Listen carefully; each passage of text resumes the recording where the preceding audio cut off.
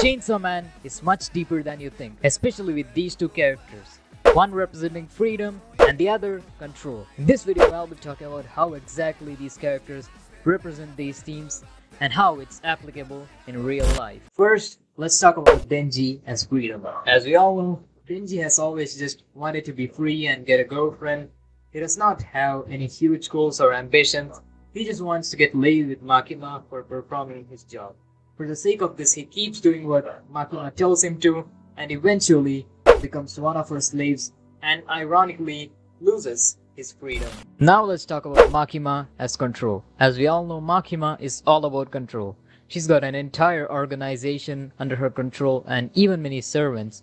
Her charismatic and manipulative nature combined with her extreme power makes her really good at controlling people. She easily takes Denji under her wing and manipulates him. However, in the end of part 1 of Chainsaw Man, Denji gets to know Makima's true intentions and fights against her. Both of them not only have an actual battle, but also a battle of ideals, that is control versus freedom. And as Makima gets defeated and becomes Nayuta, Denji has to take care of her. He loses some of his freedom and gains some control. And this is how the balance between control and freedom plays an important role in our lives and in the society.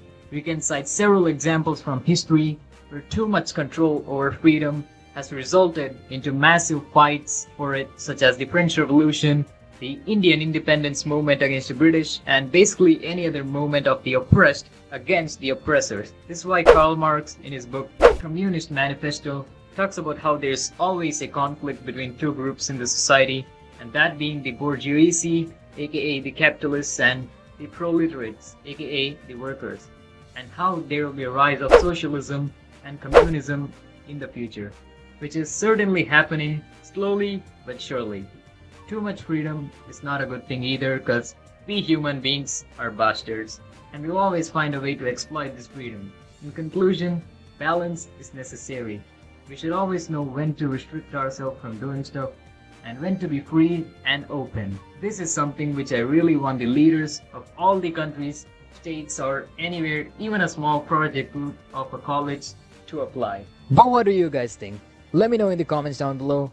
Thanks for watching. Like, share, subscribe, hit that bell icon. See you next time. Sayonara and matane.